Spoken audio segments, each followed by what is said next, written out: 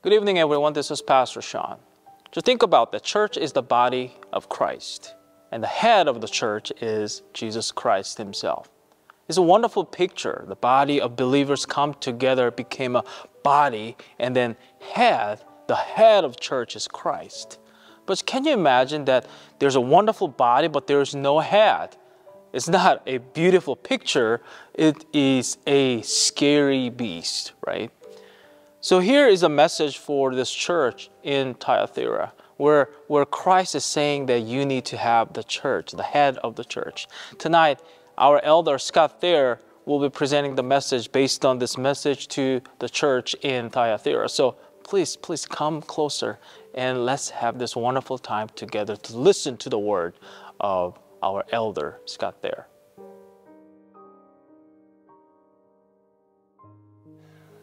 Good evening, Southview. Tonight we're continuing our series of the Week of Prayer, talking about the messages of the 7 churches in Revelation. This week we're going to be talking about the message of the church in Thyatira. The messages that we are covering are messages that were relevant to those churches in their time, with their various sizes, with their unique situations and circumstances, with the reputations that they had.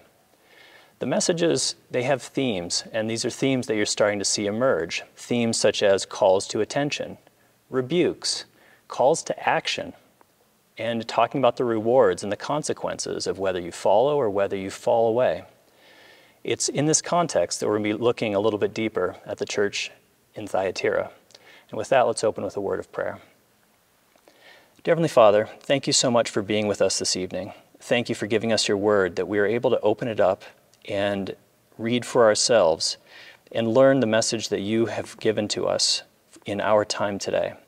Please be with us as we open Scripture, as we study, as we contemplate. Help the words to touch our hearts and draw us closer to you. We ask these things in Jesus' name. Amen. Before we begin and open up the word, there are a few things about the church in Thyatira that are important to cover. One is that the church in Thyatira, the ancient church, is in present-day Turkey in the city of Akhisar. And the church in Thyatira is the smallest and least prominent of the 7 cities that are mentioned. It was really a small town in kind of a tucked-away part of Turkey, Asia Minor. And so it's a little bit interesting that it's included at all in the message to the 7 churches. Some people have theorized that these 7 churches were part of a mail route, and so John was writing a letter that would get passed around while the mail carrier went from city to city. However, that's quite unlikely, just based on how the roads were set up in that day. So it's probably not a geographic mail route that's bringing the cities into being spoken to. Little in the Bible is known about Thyatira, other than this mention in Revelation. The only thing that we have is that Lydia, the purple seller, was from Thyatira. So it really is a small and relatively insignificant town. One thing that was taking place, though, that we know is that there were mandatory trade guilds. So if you were a laborer trying to work, you had to join these guilds, sort of equivalent to a union today, but it was much more so then. Part of what was going on with these guilds is that they would be worshiping and they would be making sacrifices to the gods of those particular trades. There was a lot of drunkenness and drinking that was taking place, and there was various types of debauchery that would happen. There were temple prostitutes and there were sexually immoral things that were happening as part of this. It really put Christians in a difficult situation because you had to stay true to God, but if you wanted to work, you had to join these guilds. So it was a very difficult and pressing situation. So with that as a background, let's open up and read the story and the message of the church in Thyatira. So turn with me to Revelation chapter 2, and we'll be reading beginning with verse 18. Revelation 2, verse 18. To the angel of the church in Thyatira write, "These are the words of the Son of God, whose feet are like blazing fire, and whose feet To the angel of the church in Thyatira write, These are the words of the Son of God, whose eyes are like a blazing fire, and whose feet are like burnished bronze. I know your deeds, your love and faith, your service and perseverance, and that you are now doing more than you did at first. Nevertheless, I have this against you. You tolerate that woman Jezebel, who calls herself a prophet.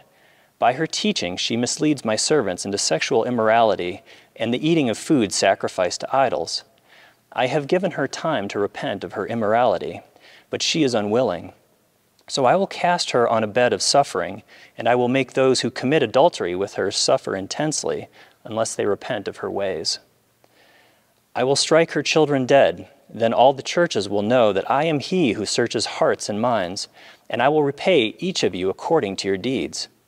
Now I say to the rest of you in Thyatira, to you who do not hold to her teachings and have not learned Satan's so-called deep secrets, I will not impose any other burden on you, except to hold on to what you have until I come.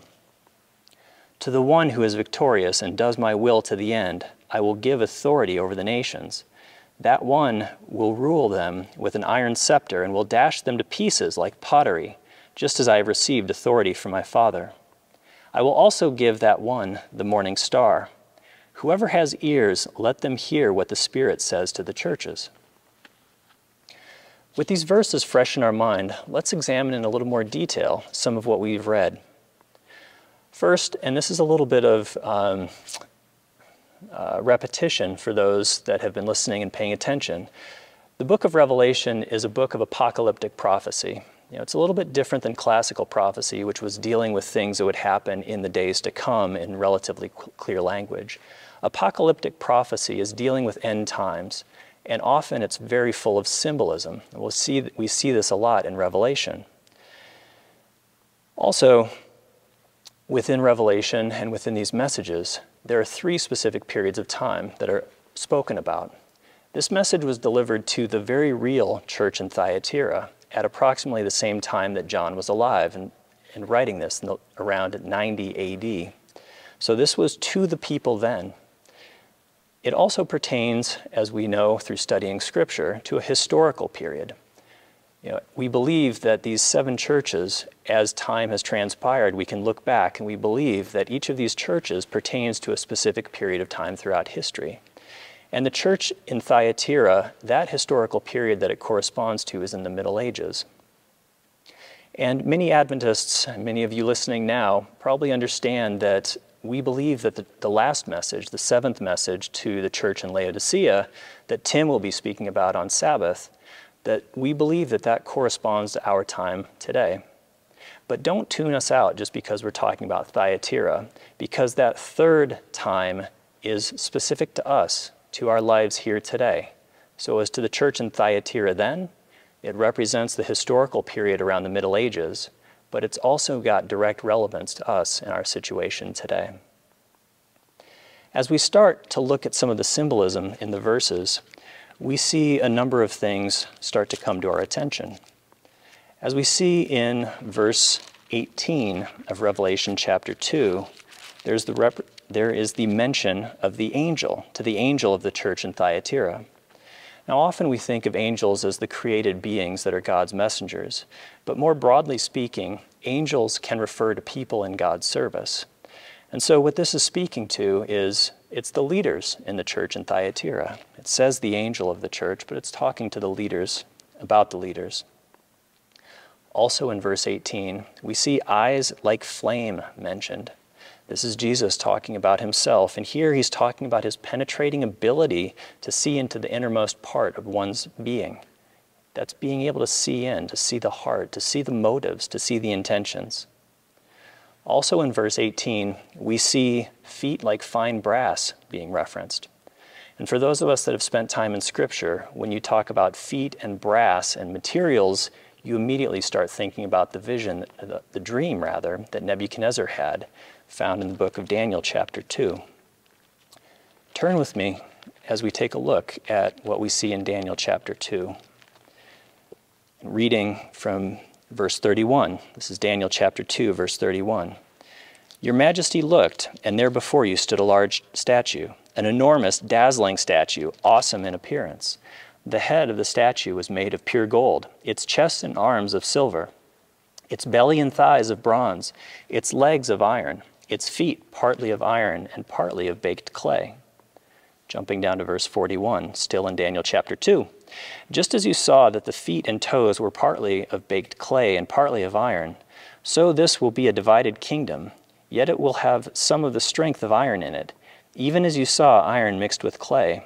As the toes were partly iron and partly clay, so this kingdom will be partly strong and partly brittle. And just as you saw the iron mixed with baked clay, so the people will be a mixture and will not remain united any more than iron mixes with clay. So as Daniel was interpreting the dream of the iron mixed with clay, he was giving a message of instability, of weakness, and ultimately something that would collapse. But here in Revelation, what we see is this fine brass, pure brass, being spoken to. This is speaking of an uncompromising stance, the ability to stand true despite seductive influences being around. It's a direct contrast to what we saw in Daniel chapter 2. In verse 20, we see Jezebel spoken of. Now, this isn't the Jezebel that existed in the Old Testament. This is Jezebel, a person that was a real person in Thyatira, likely not actually named Jezebel, but represented by the name Jezebel. And this was a person who was corrupting the influence, or the church rather, with their influence. This Jezebel symbolizes the corrupter. And we also see sexual immorality referenced in verse 20 as what Jezebel was leading the believers into. And there were sexual activities that were taking place, but more than sexual activity, we understand through the Old Testament and through other parts of Scripture that sexual immorality stood for spiritual adultery, impure things, impure religion being promoted, worshiping gods, mixing the false with the true. This is what that sexual immorality is speaking to. In verse 23, we see Jezebel's children referenced. And her children here are not biological children, but they're her followers. They're people that take on this thought, that pursue the same types of things, that bring about that same type of corruption. In verse 23, we also see Jesus speaking of searching hearts and minds.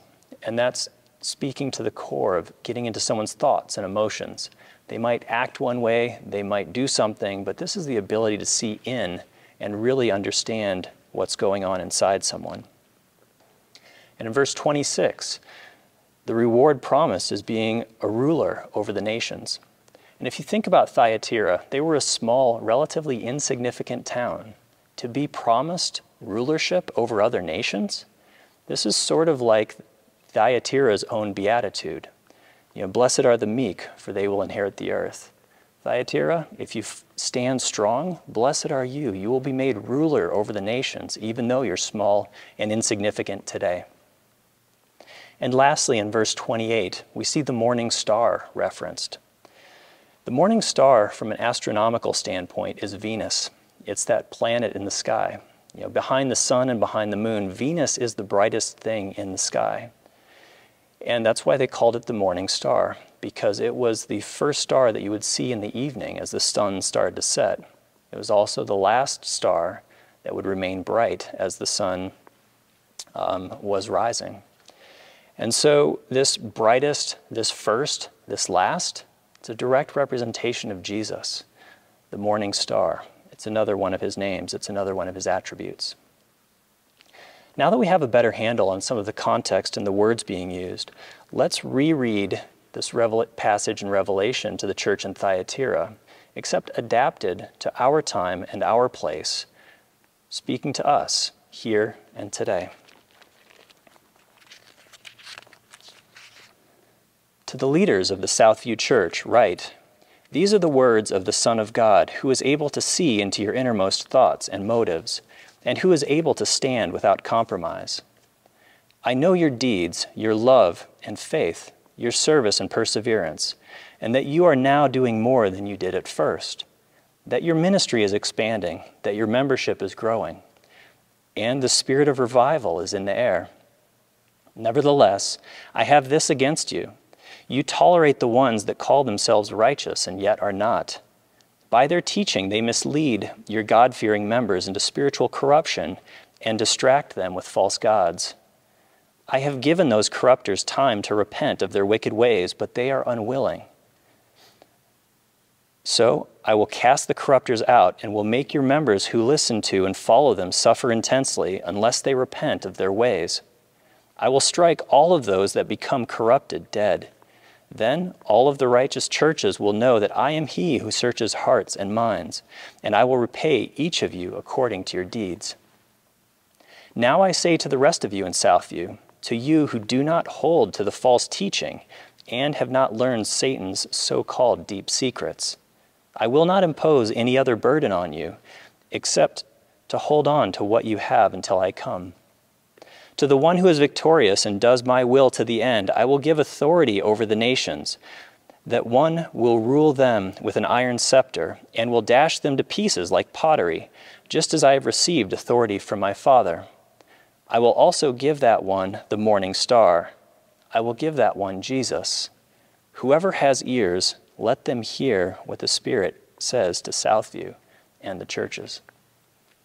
It sounds a little bit different when it's directed directly at us, doesn't it?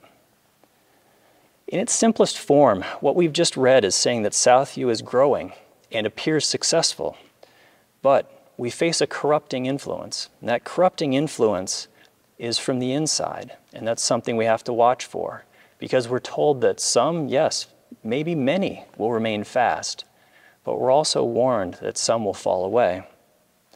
And the reward for those that hold fast is immeasurable. It's Jesus. It's life eternal.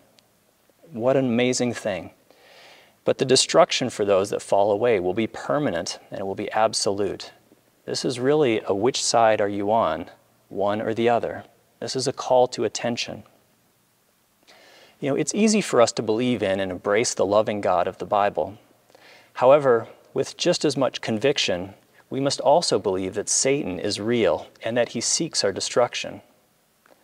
When we think about this, we often expect the roaring lion prowling about seeking who he may destroy. Or maybe we expect the dragon waging war against the woman and her offspring. Maybe we anticipate this will show up in our lives as an attack on our Sabbath beliefs. Are you going to work on the Sabbath? Are you going to join worship on Sunday? Or maybe it could be a direct being asked or forced to renounce our faith. We would never do that. But what about when the devil shows up as the behind-the-scenes manipulator, as he did in the book of Job, when he shows up at the heavenly council and says to God, God, Job only follows you because life's good for him. How about I change that and let's see what happens? When the devil shows up like that, for us today, it might be a cancer diagnosis out of the blue that cuts short a promising life for no apparent reason. It could be a career cut off in its prime, completely unexpected. These are the types of things that the devil is actively doing. But what about it?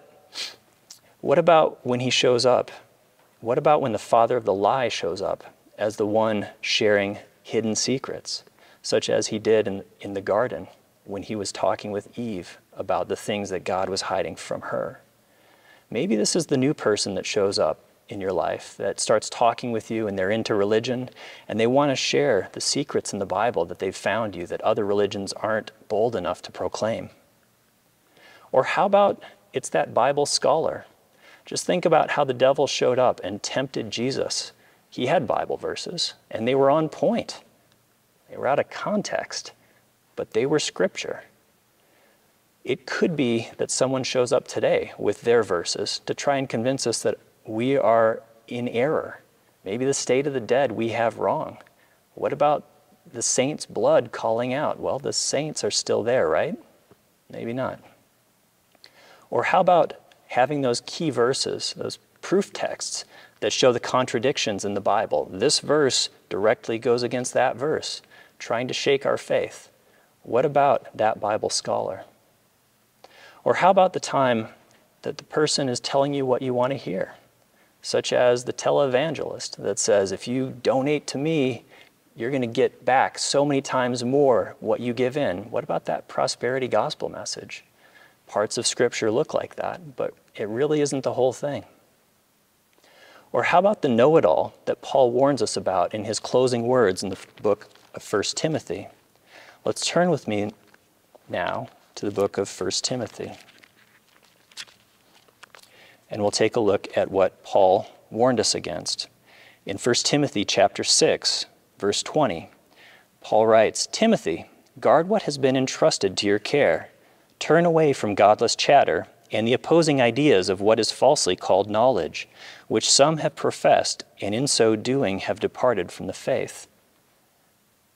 Maybe today that's showing up when people are looking around and they're seeing the immense nature of the galaxy and its age, and they're looking at the fossil record and evolution and using all of that to explain away God, because it's knowledge, it's proof, it's there. What about that? These are these corruptions. These are the persuasions of the devil that we have to be aware of and we have to avoid. Our adversary, the father of the lie, is actively seeking to destroy us, but he's sneaky. He knows the best way isn't a direct assault from the outside. We're too smart for that. We're too strong for that. He knows the best way to get in and to get us off of the truth is subtly and from within. And that's the message that the church in Thyatira was warned against. It was a corrupting influence from the inside. Because of this, we have to be aware. We have to look out. We need to listen to indicators that there's a problem. Is there a sick feeling in your stomach? Do you have this nagging feeling that something isn't quite right? What you're hearing doesn't mesh with what you've been told?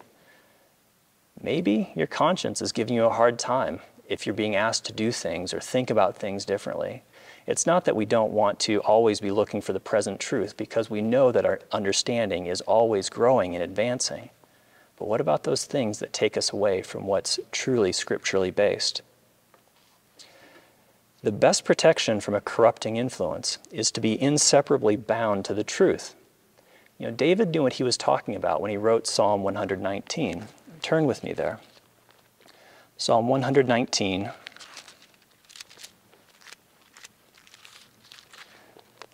beginning with verse 9.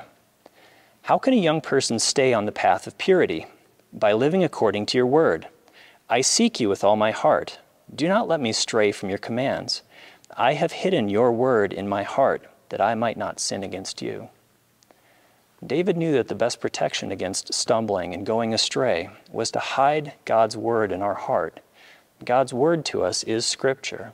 This is a call for us to spend time in Scripture to protect against evil influences and perverting and twisting influences. David knew what he was talking about. But also, there's safety in numbers.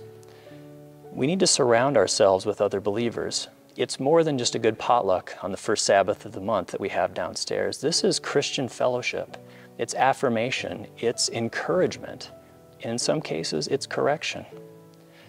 We see this idea of safety in numbers on display in the wild. If you take a look at how elephants protect their young against lions, the adults will surround the young, and the lions can't get in because there is strength in numbers. Similarly, when we come together as a church, it's difficult for any one of us to get singled out and picked off if we have the fellowship, if we have that nurturing influence all around us. And for those of us that believe, that read the Word, that follow along online, but aren't actively engaged in church, this is a warning. This is something to pay attention to.